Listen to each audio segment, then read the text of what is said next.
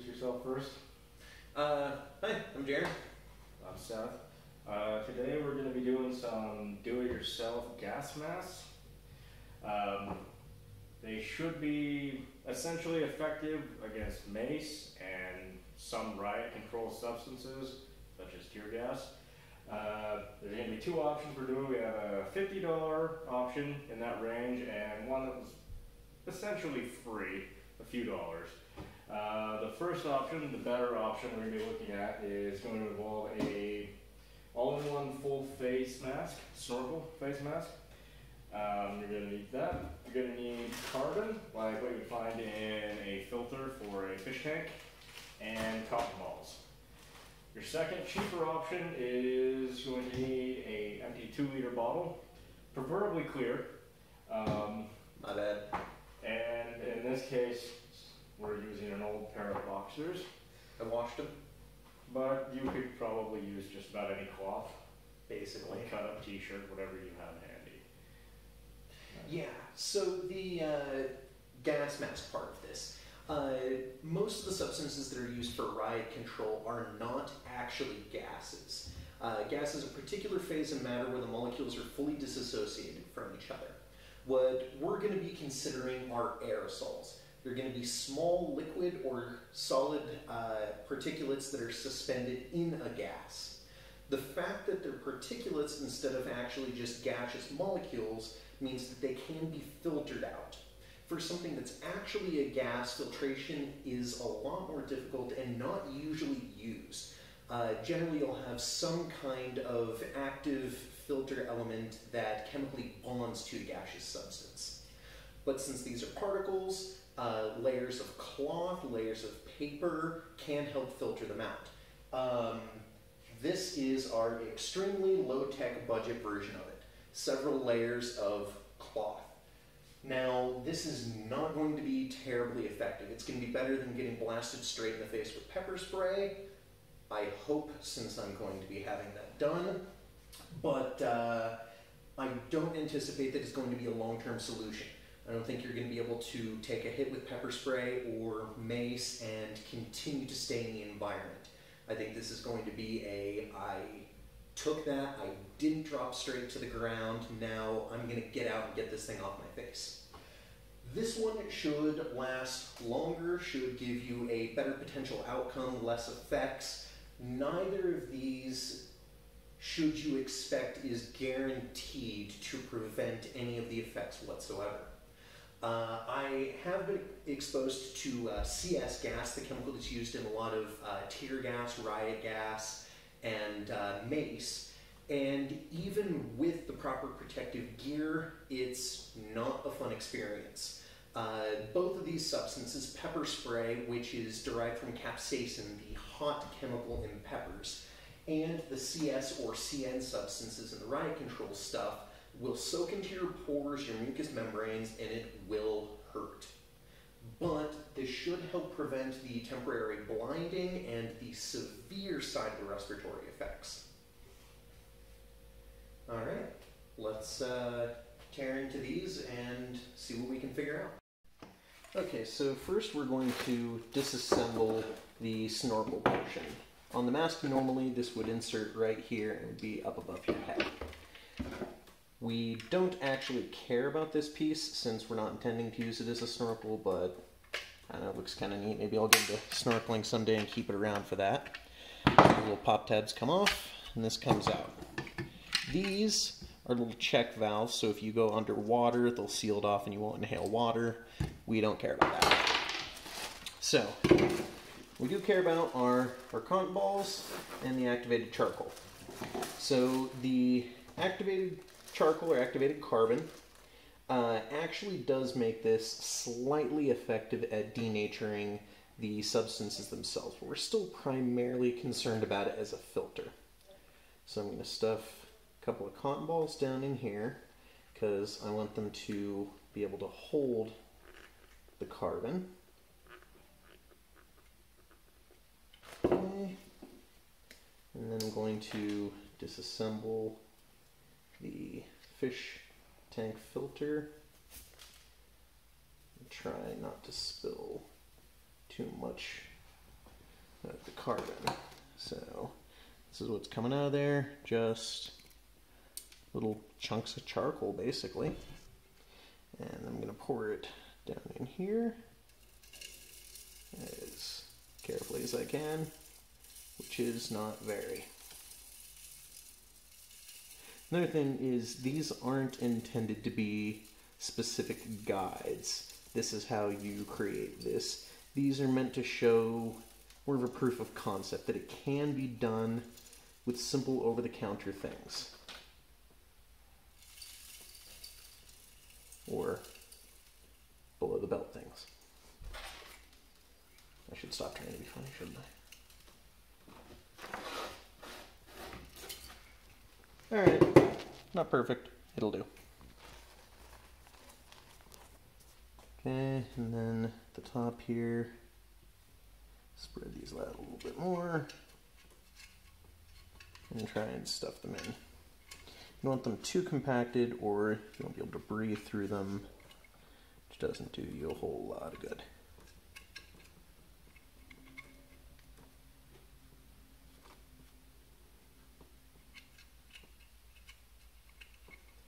Okay, let's see if I can still breathe through it.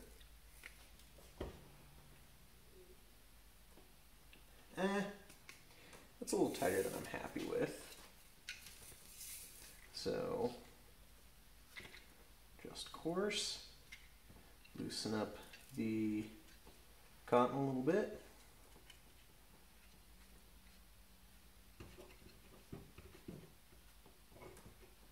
Now I wouldn't use cotton balls alone, because if you have them loose enough that you can breathe through them, you probably have a lot of air channels in them just from the way that they're strung together. A little better, I think, a tight on the bottom.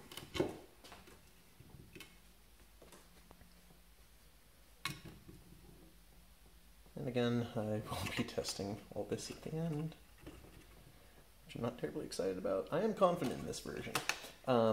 This one will just plain work against getting maced. It's a full face waterproof mask. And I don't have much of a way to test its resilience to the actual, like, full-on dispersed aerosol riot gases, but the principle is sound.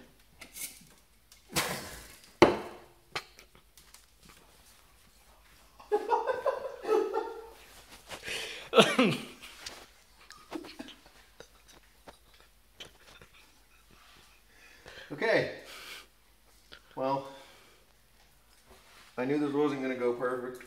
Seth did too, but you can breathe through that one. Not packed too tight.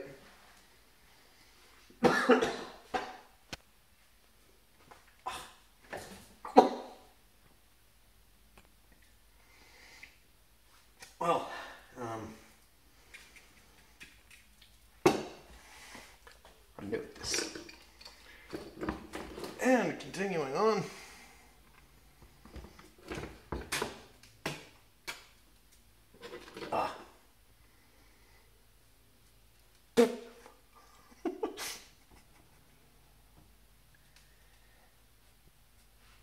We said quick and cheap, right? Not quick and easy. Yeah. Good.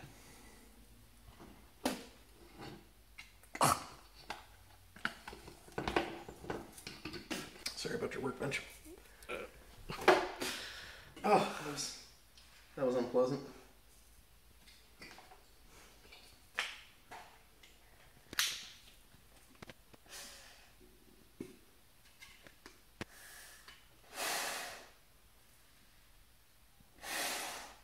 Not the best, but I can breathe in it.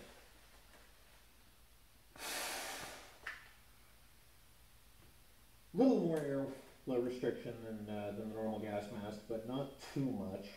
The obvious sucking back against my face is because it's not as structurally sound as the military grade gas mask was.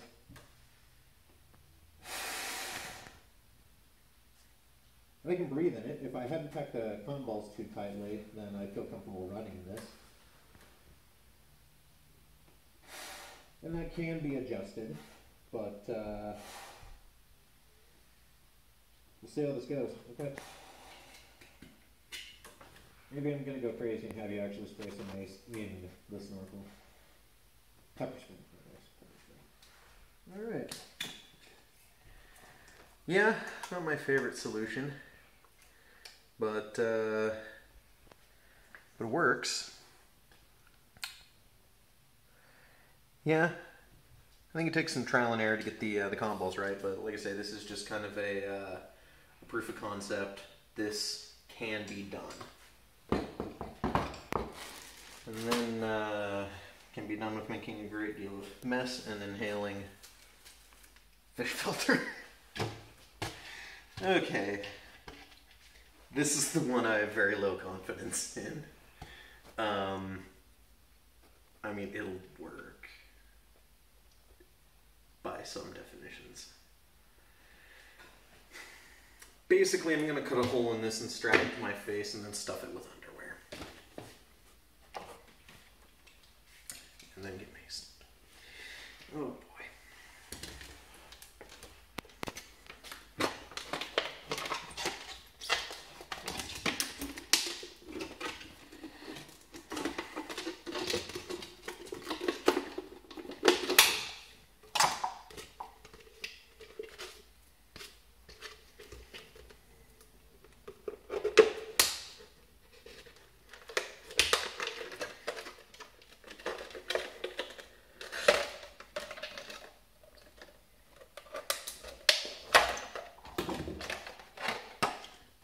This is an emergency last-ditch effort kind of thing.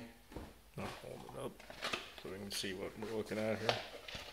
This is not by any means military grade or recommended that anyone necessarily rely on it. Okay. Oh boy. I'm going to stuff this thing with underwear, and then I'm going to rip the elastic band off the underwear and strap it to my head with the bands. Or maybe suction will hold it there. Boy. Oh boy.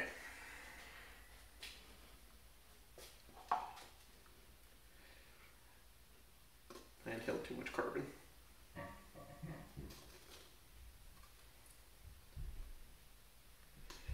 I'm uncomfortable. Well, this was my idea.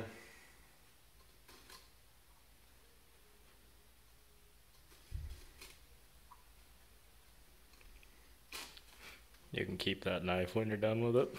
I washed them.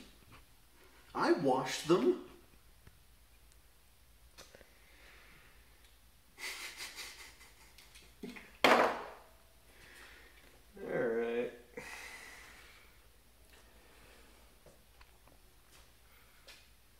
So, there's a wad of cloth. Just see if I can breathe through that.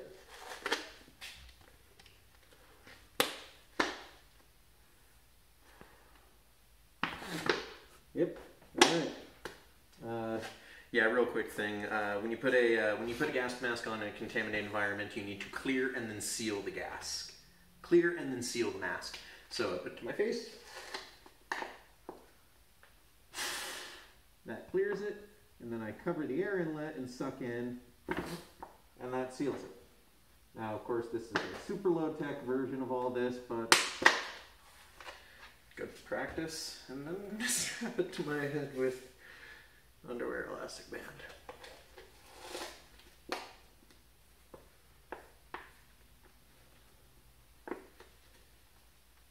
Good Lord.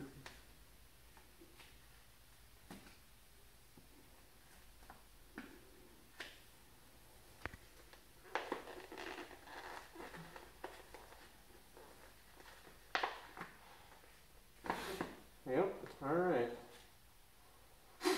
There we go. okay. That's the super low-tech version of the mask. Yeah, still a little rough to breathe through. The other thing is this one is not going to seal as well and keep it from seeping out. And as you can see, I cut too big a hole in the back. That's something you want to have to watch out for. That's going to drizzle down into my eye. Ah, shit, that's going to drizzle down into my eye. Alright, well. Whew. Yeah, this is a very short-term measure. This will protect you from the immediate disabling effects, the respiratory effects of the gas. And if you cut it to size properly, it will give you some protection against the chemical getting in your eyes. But don't try and withstand anything long-term with this. Just, if you get hit, consider the mask compromised. Get yourself out of the immediate contaminated environment and get the mask off. And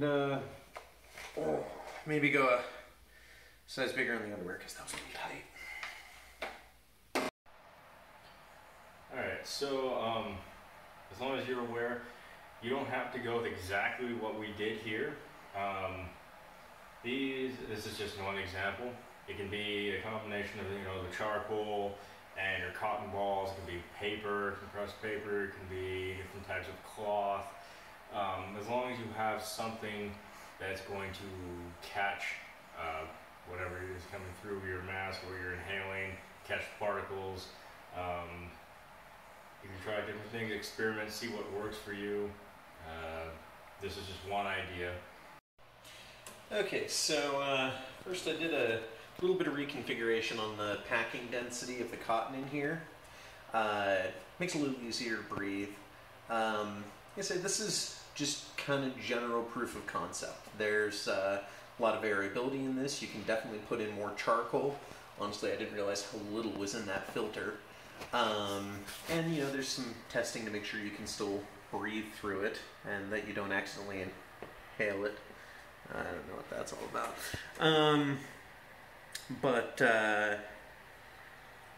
Yeah, the charcoal should bind with and denature some of the gaseous particles, or aerosolized particles.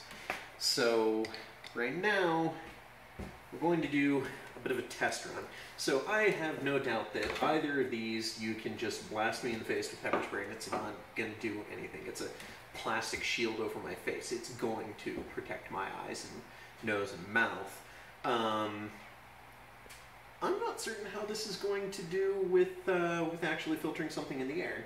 As I said, I don't have access to the full dispersed riot gas, CS gas, that sort of stuff. I have the pepper spray, so I'm going to shoot some in here and see how much I regret that decision. So I don't want to make too much mess with this. So I'm going to try and keep this relatively contained. I'm regretting this decision already. And, oh boy. Oh boy. Here we go.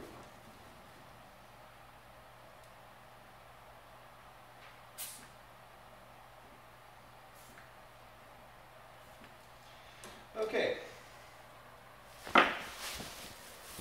So there's spray actually in there. Oh boy.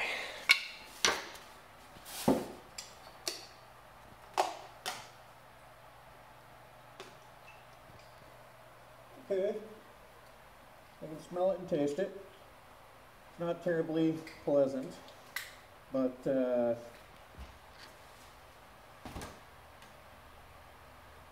honestly, just smells kind of funny.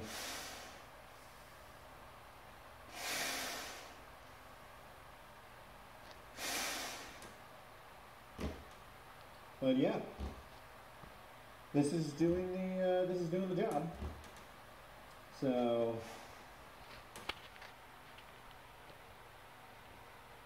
yeah, you see the breathing's not great, but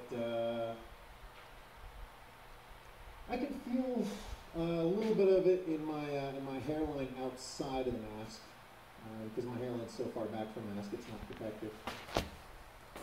But yeah, this is definitely doing the trick. Actually, a lot better than I thought it was.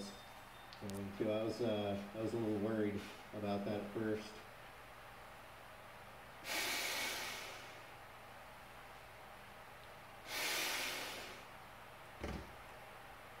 Okay, I'd say that one's passed for actually filtering out the agent, and that one I expect to perform a lot more poorly. Like I say, this is primarily just you get blasted in the face or in the general area.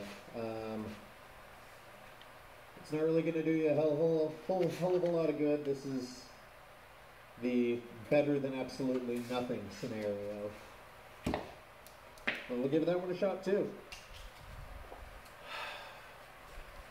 All right, just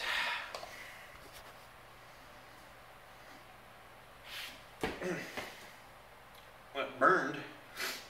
Oh fuck. Okay. All right. Yeah, burned in my sinuses are a little runny from that.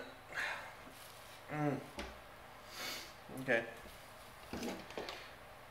Not as bad as getting hit with it, but yeah, I wouldn't want to smell the stuff out of that again. Boy. Okay. Do you want to try this one, Seth? No. Okay. Boy. Okay.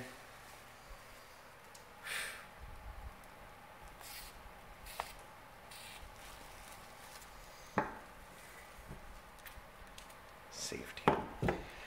Oh boy. Okay.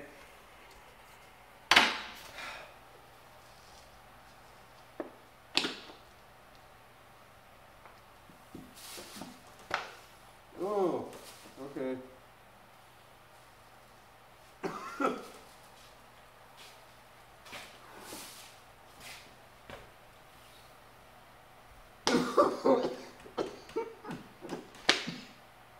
All right.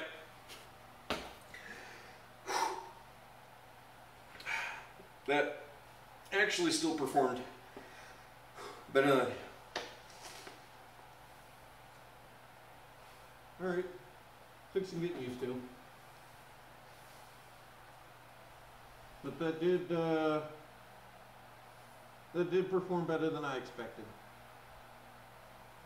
Yeah. This is tolerable. Not my favorite activity. But I could stand there. Yeah, I just wanted to clarify earlier when I was talking about the size of hole that I was cutting. You want to have more of it extending back here if you can. So this strap piece that we cut out, you want to cut smaller so it'll stretch further back. And that's going to tailor to the size of your face. Yep. This thing is awkward as hell. Not as awkward as mace though, so here's that.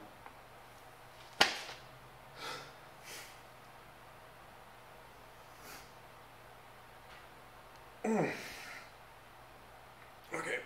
Yeah. All right. Okay. And we're kind of run out of day, so tomorrow morning I'm just gonna take a shot of the pepper spray while wearing each of these masks and see how that goes. I'm feeling a lot better about this on the whole. Honestly, I did not expect them to handle getting directly sprayed that well, but they did pretty good. A finely dispersed aerosol. This is not going to be amazing, but it's better than nothing.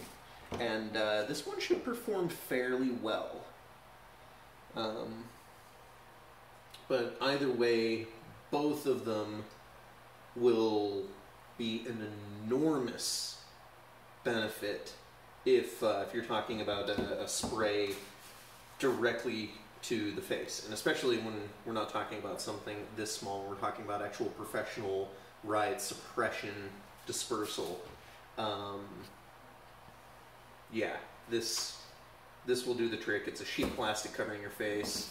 Same with this. That'll keep the worst of it out, and they will also help with the secondary dispersion. This better than this. Yeah. We'll get together tomorrow morning and Seth can mace me. Pepper spray. I keep calling it mace. It's pepper spray. Cool. So I'm a little bitch, and I don't want to unnecessarily give myself the full mace experience. As I said before, this stuff will soak into your pores. It burns. It's an awful experience. It gets on your clothes and will continue to spread and irritate. It's not just the immediate effects. There's a lot going on with this that lasts long term that I'm going to try and minimize. So I have a little swimmer's cap here that I'm going to be wearing under these, and I'm going to have some trash bags draped over me. Also, I switched from contacts back to glasses. If you get any of these riot control substances in your eyes and you have contacts on, you need to remove and discard them immediately. Flush your eyes with whatever you can. The CS substances, I've been told every time that I went through training with it that it'll dissolve the contacts. I haven't looked into whether or not that's accurate, but it's not something I want to risk anyway. I don't think the pepper spray will have any direct effect on them, but contacts are porous, so they can absorb those. And yeah, just a little bit of safety precautions to make the test less miserable than it needs to be.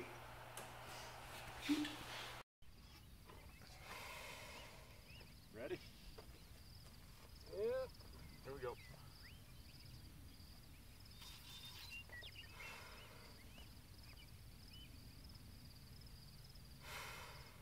More.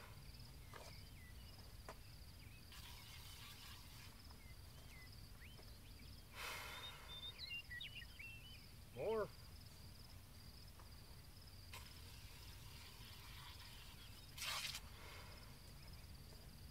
Oh man, did you get my clothes?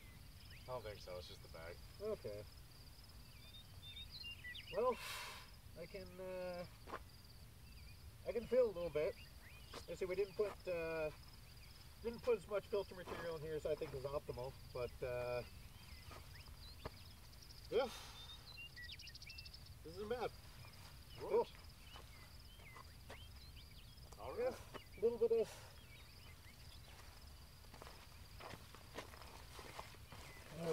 so there's a little bit of burning sensation in my eyes. Not terrible. Respiration is perfectly fine. You know, I'm bitched out. I'm wearing the garbage bag and the swimmer's cap, so that's protecting my my skin from the irritation. But yeah, this is effective. More the carbon for the filter element, more the loosely packed cotton balls, and this would do better, but this was just quick. Throw it all together. Alright, well let's take a break and I'll get ready for the one that is going to suck.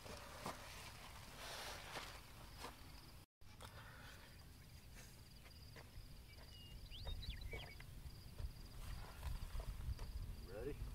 Yeah. Sorry, buddy.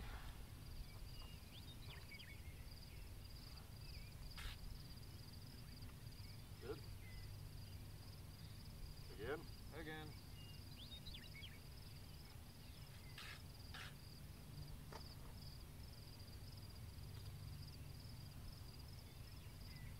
again.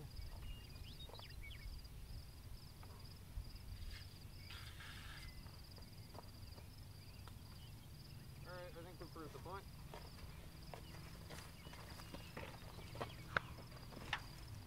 Okay, so as expected, this mask is not as effective. Got a little bit of burning on my lips. Respiration is still doable. I can still breathe. I can still function. I'm not happy. When the mask collapses like that, a little bit of fresh air comes in, but my eyes are perfectly fine, and I could get myself out of this environment if I needed to. I didn't drop straight to the ground. I'm not suffering any respiratory distress. Psychological factor is going to be another big problem. Wearing masks always is. Being in those stressful situations always is. Alright, I think we're good.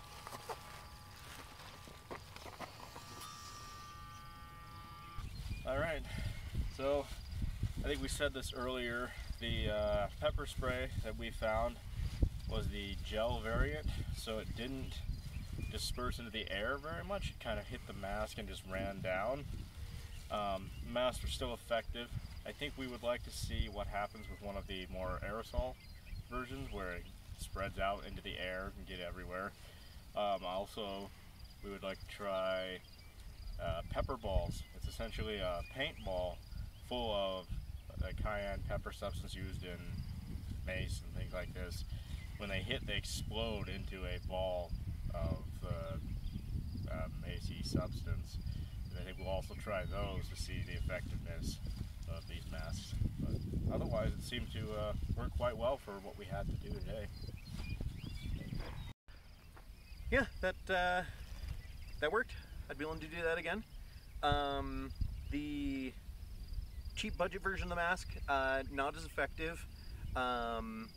I did get some of the secondary dispersal, like when it splashes. That helps aerosolize it, and some of that definitely got through the filter. I can feel it tingling on my lips still. Burns a little bit. I was pretty concerned about the exposed portion of my face around the sides, but it didn't do anything to that, which I think lends to that there's not a significant dispersal. Also, it's still early in the morning, it's relatively cool. All those effects are way worse if you've been sweating and your pores are open. No significant respiratory issues associated with it. My eyes and my sinuses are fine, just some burning around my lips. But I'd feel confident wearing either of those. Way, way better than nothing at all. The second one I expected to be somewhere on the order of just wearing a paper face mask, but honestly I think it outperformed that significantly. Oh, What's going on, Seth? well, apparently I got some of that on my finger, and I just rubbed my damn eyes. So, holy hell. Oh, this is bullshit.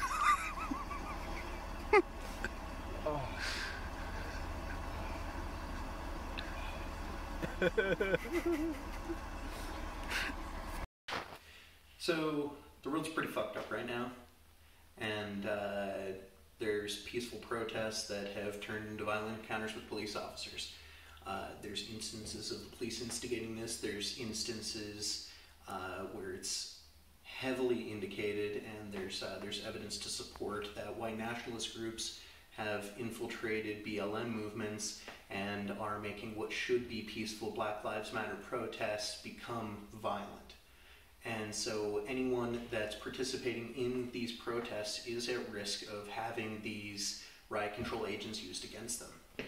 These are chemical weapons that are banned by international treaty from being used against enemy combatants, and we're using them against our own people. We hope with this video you can prepare yourself. You can make some kind of mask to help protect you. They're cheap, they're easy, they're fairly effective. They're not military grade, but they will help protect you from the worst of the effects. And I hope none of you encounter a situation where you need this knowledge. But sharing, it's the least we can do.